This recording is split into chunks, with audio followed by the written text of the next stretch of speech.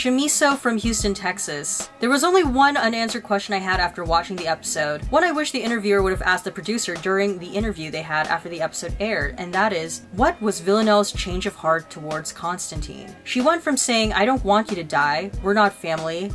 Not only did she not intervene, but she also stopped Eve from intervening, almost as if she was prepared to watch him die and let Carolyn freely make that decision. We all know V changed her mind about leaving because she wanted to stay with Eve, but she didn't just tell him, "No, I'm going to stay."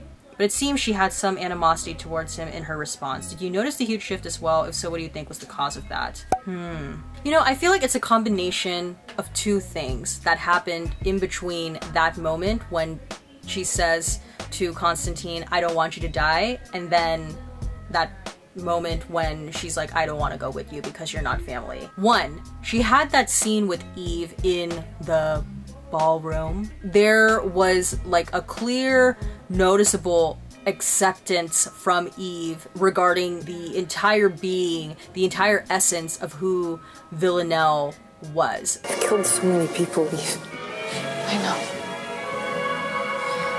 So I feel like in that moment, Villanelle finally experienced, for the first time really throughout the entire season especially, what it's like to not have some sort of like transactional interaction with someone, but for someone to like genuinely kind of look out for you and care in a way with no strings attached. Additionally, too, in that moment when she is seeing Carolyn trying to figure out all of her mess, and there's just like mess concerning Paul, and then Konstantin's there, and it comes out like, "Oh, Konstantin, you like were there the day Kenny died." Like, I feel like for Villanelle as a character, there was kind of a moment where she's like, she's not surprised with that notion, that idea, because she knows Konstantin so well, and she even said, He doesn't kill people.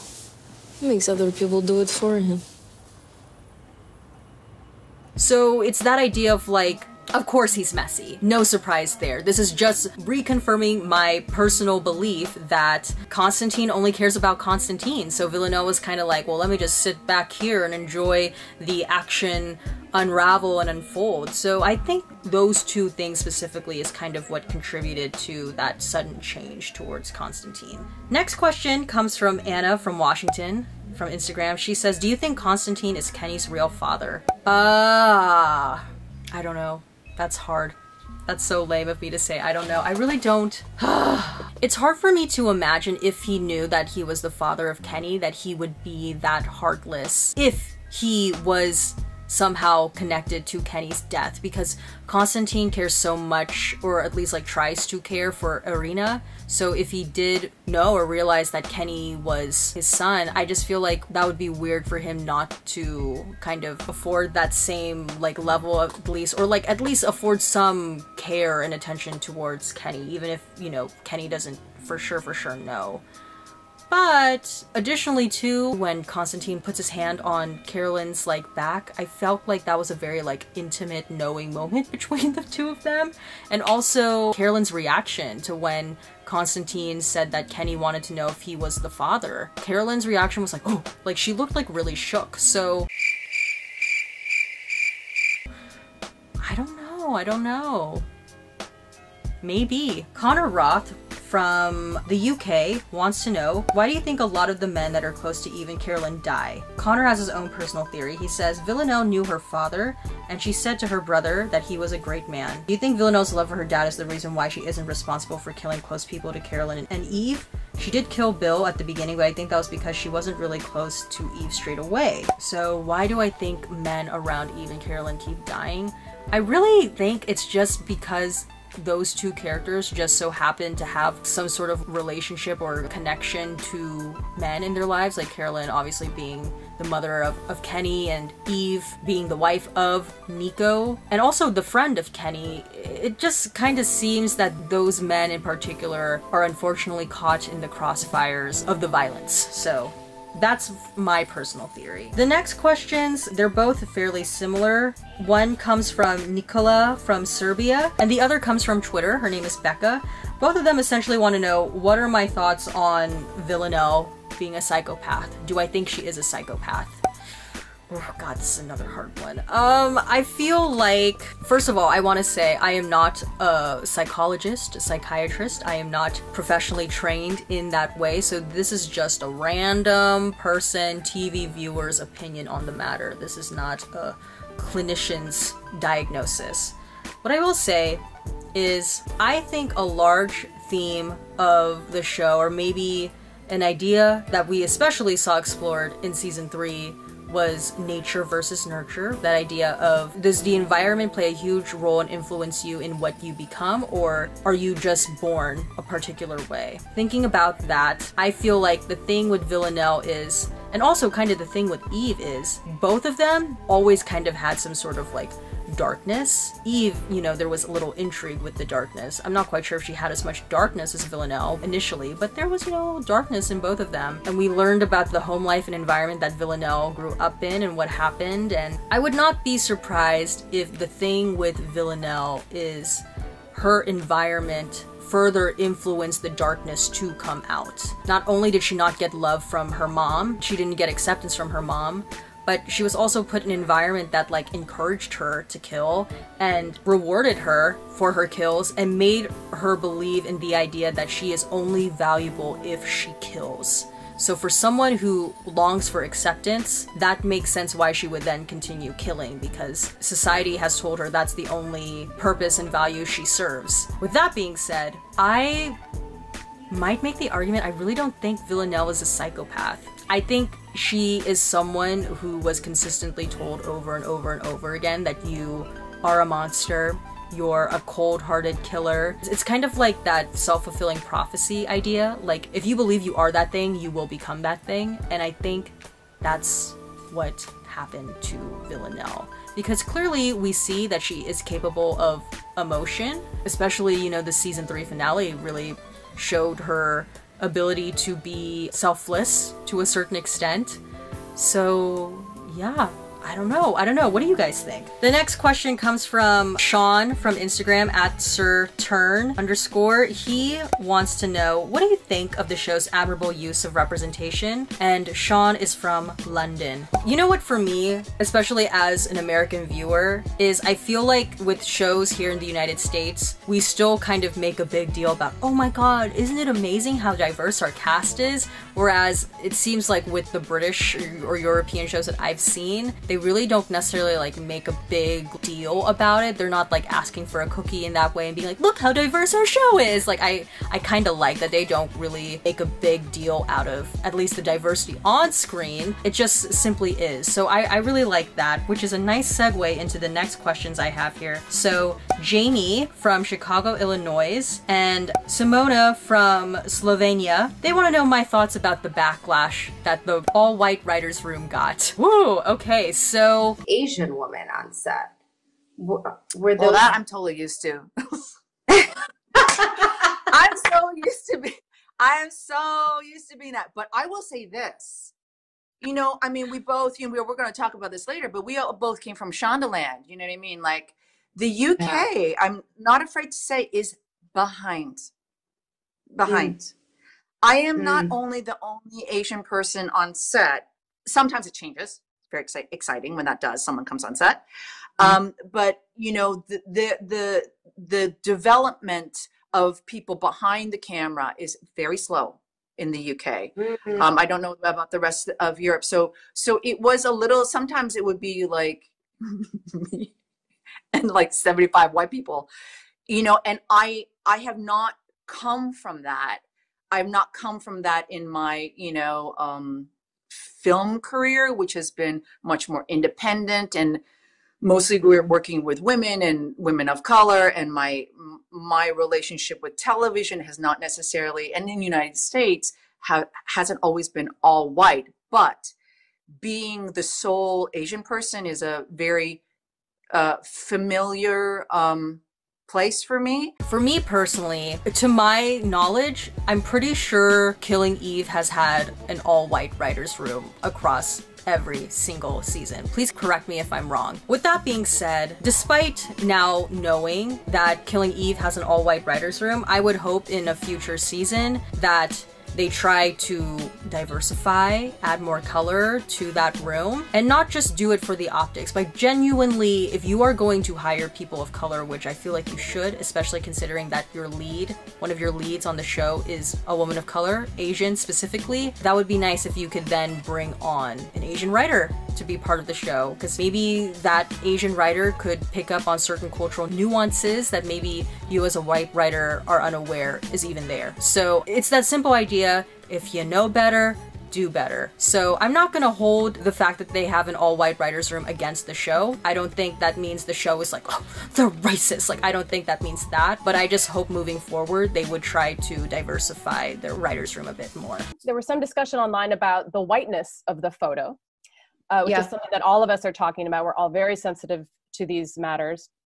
And I would love for you to just talk about what conversations have you had with your staff since then? Because this really just unfolded in a relatively short period.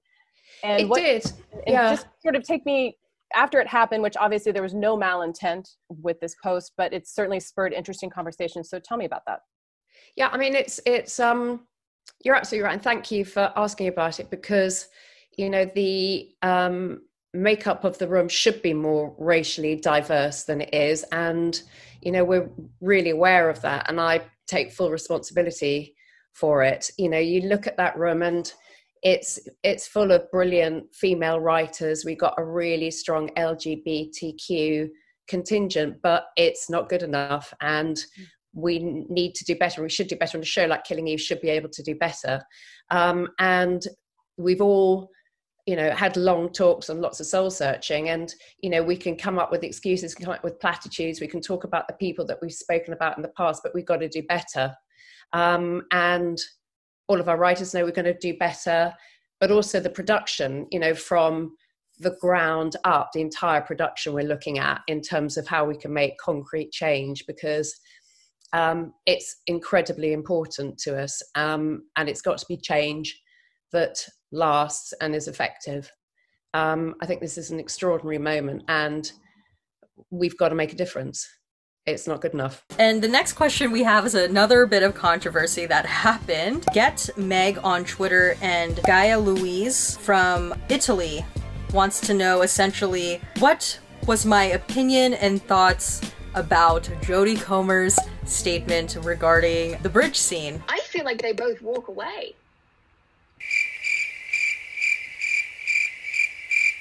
And the outrage that occurred from fans who disagreed with her. Like, what are my thoughts on her answer? Both of them essentially want to know, like, what do I think that ending means? So, first and foremost, I have to say, again, now going online and seeing how intense the Killing Eve fan base is, I would make a polite suggestion. Please do not disrespect the actors and actresses and creative team who are part of the show to the point where you, like, literally scare them off of being and engaging in social media. I think it's important that we respect every single person's opinions, even if they differ from our own, especially respecting the actresses who bring your favorite characters to life. So that's first and foremost what I would say. Leave Jodie Comer alone. Leave Brittany alone! Please! My thoughts on her, I mean, you know, valid. Jodie Comer plays Villanelle, and I feel like she knows Villanelle fairly well. I respect her opinion. Now, do I agree with it?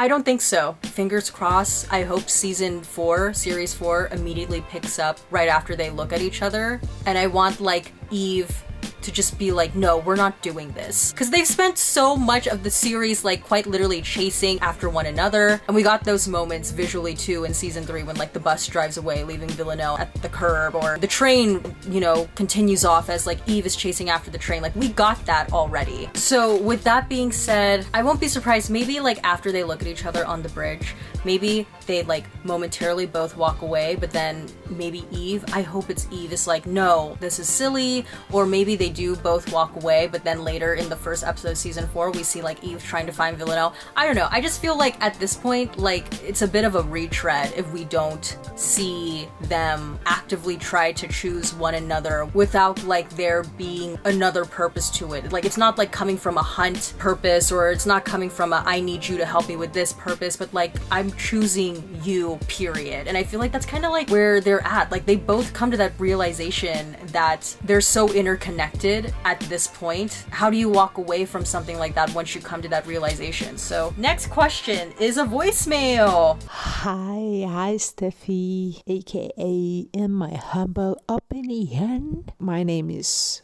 Lily and I'm from Sofia, Bulgaria. I'm so sorry. Your message, I heard the whole thing. It was wonderful. It was great. Thank you so much for all the positive compliments. I'm just gonna cut quickly to your question. My question for you is, do you think that what Eve said to Villanelle at the end of season 2, episode 8, in particular, that she does not understand what love is actually what triggered Villanelle to find out more about her family, about her past, about why she is the way she is, and whether she can actually feel love and just feelings in general, and just made her want to taste this normalcy she was so desperately craving, because I feel like, especially now that Villanelle knows that Eve is alive,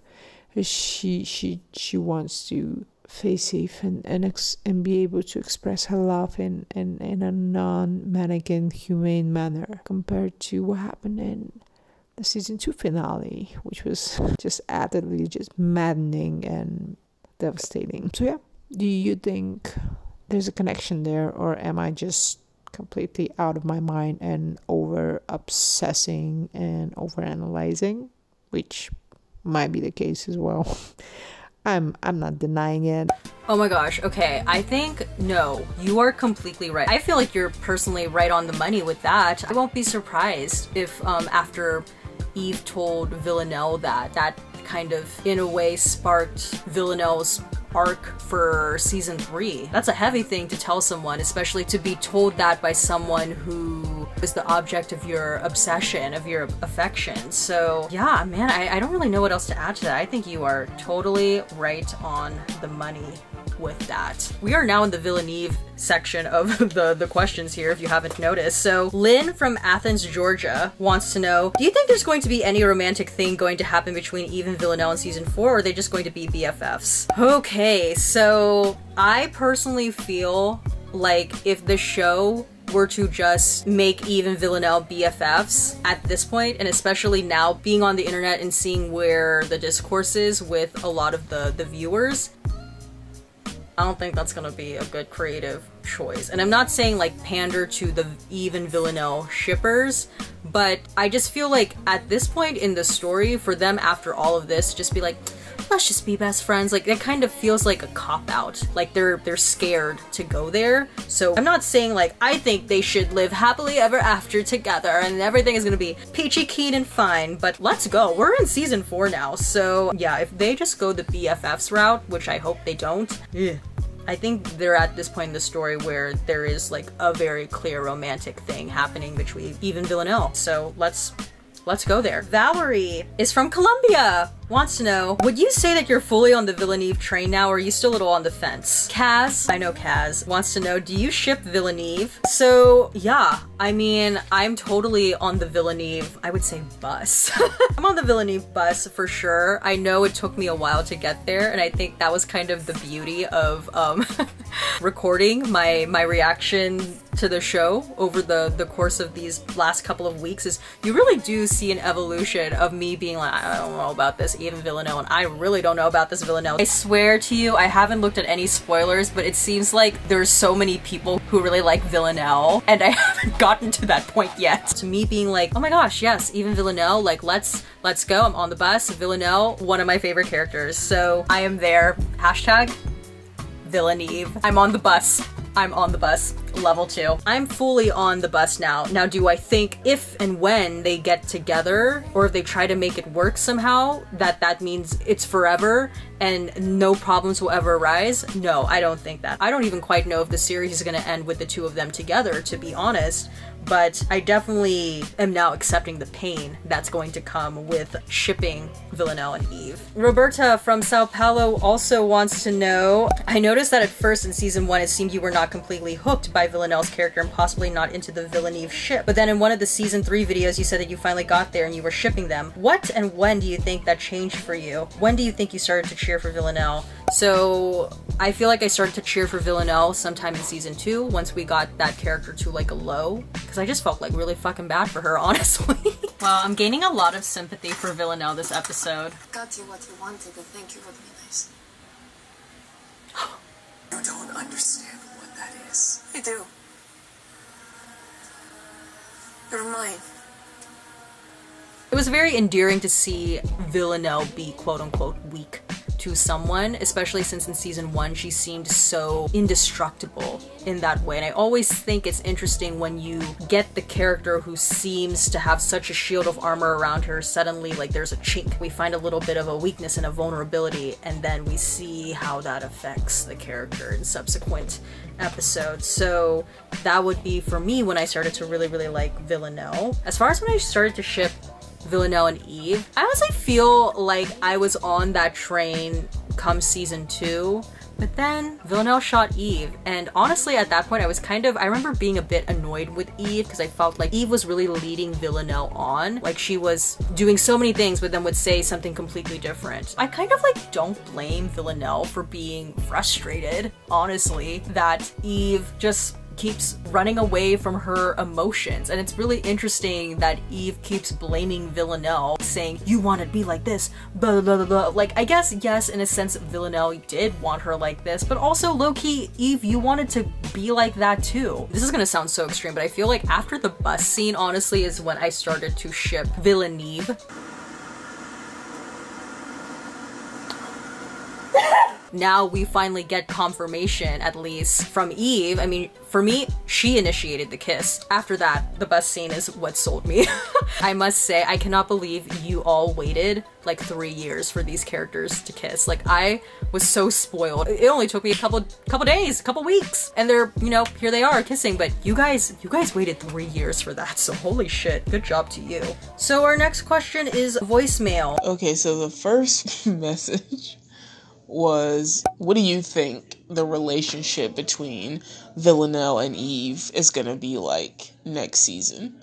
Because the finale basically, okay, that showed that they don't want to be apart from one another, but both of them are still trying to elude the 12, and their relationship hasn't been normal up to this point. So I personally don't foresee it becoming some type of normal relationship.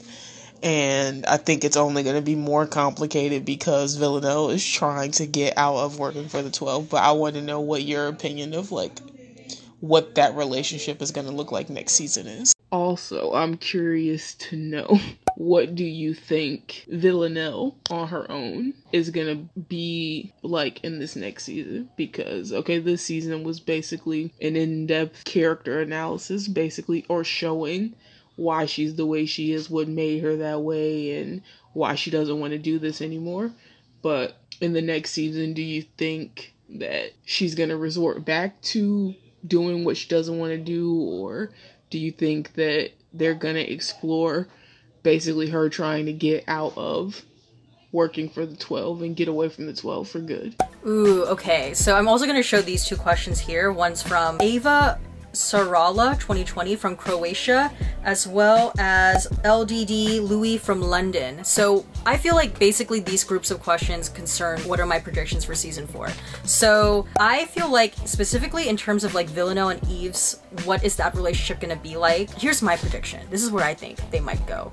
Maybe Eve and Villanelle, they have a common goal here. Or at least, even though despite Carolyn telling Eve, like, Eve, get out now because like you're never going to figure out who the 12 are, I feel like somehow Eve and Villanelle are going to work together to fight a common antagonist that's shared between them. It might be the 12, them trying to get away from the 12. I'm sure like Helene won't be too happy when she finds out that Villanelle got rid of Rayanne. Or you know what? Oh my gosh, now I'm like, I'm second guessing. I wonder if maybe Villanelle and Eve are gonna work together for some reason. I don't know what that reason will be, but maybe like Eve, she has this unwavering desire to find the 12 and hunt them down. And maybe Villanelle... Gosh, I really don't know. Oh, you know what? Maybe that's where the tension is. Maybe Villanelle, like I don't think like Villanelle and Eve are gonna be like, you know, full-on girlfriends, like let's like have lunch dates with each other and do all the coupley things. Like I don't think it's gonna be that kind of relationship, but we're gonna see them maybe, hopefully, fingers crossed, together a little bit more this season. And maybe there might be a conflict of interest there between the two of them, with Villanelle wanting to get away from the 12 and not wanting to have to do anything with the 12, whereas like Eve wants to find the 12. And maybe it's always going to be this constant struggle of like Eve's darkness more or less kind of encouraging Villanelle to resort back to who she is, but yet also Villanelle like trying not to give in to that side of herself anymore, and Eve maybe kind of having a problem with that, because to Eve it's sort of like the means justifies the ends. So I wonder, I mean, I don't know if that's a really great prediction. That's kind of where I see that evolving. So yeah, I don't know. I hope that answers your question. I don't know if that was good. As far as like more predictions, I hope we see more of Eve. Maybe, I mean, if we got a standalone Villanelle episode this season, it would be great if we got a standalone Eve episode this season. Yeah, maybe Konstantin is still gonna be on the run. Learn a little bit more about Carolyn. I'm really bad at like predictions for the season. Like if I go from episode to episode, I think I'm much better at predicting versus like, all right, here's a full season. What do you think is gonna happen? So I don't know. Let me know your predictions about what you want to see in season 4.